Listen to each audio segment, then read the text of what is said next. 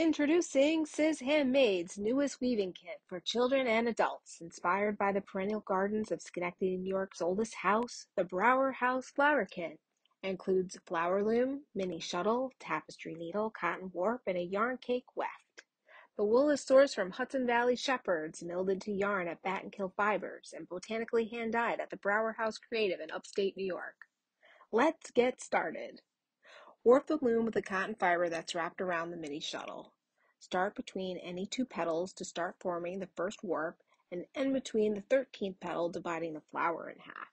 The first and last petal will start to take shape. Take a warp under tension and crisscross around the back. Rotate the warp between the next petal. Crisscross over the front under tension and crisscross the same way in the back. Repeat this process going all the way around the flower loom until the petals are all formed.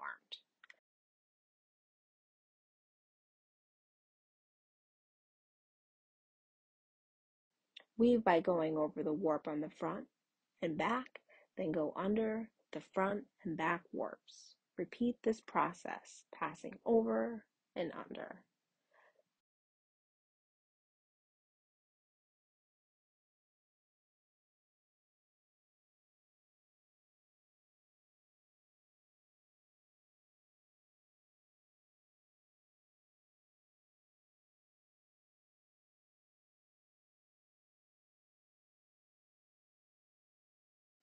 Start drawing the threads together in the center as the pistil of the flower starts to emerge.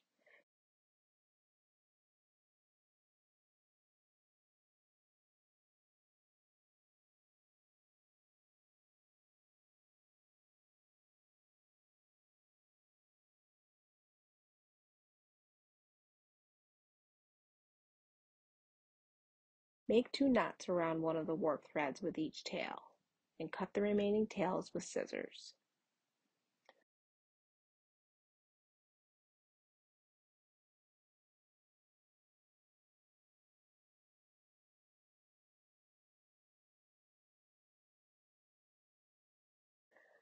Cut a piece of wool from the yarn cake about a body's length.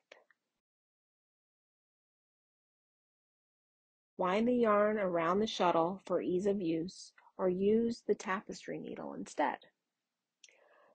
Begin weaving by bringing the shuttle up between 2 warp threads and down between 2 warp threads. Repeat this process until all the yarn fills up in the center of the flower.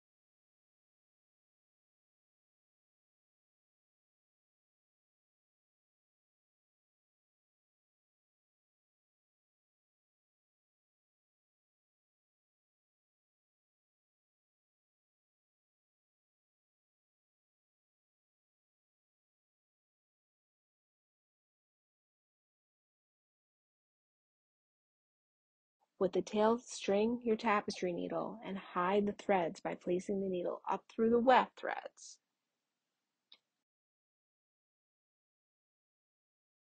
Cut the other tail.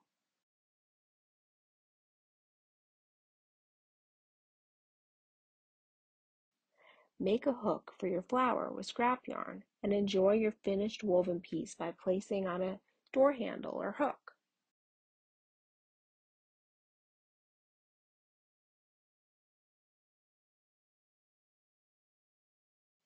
Have fun and be inspired, and let us know how it goes.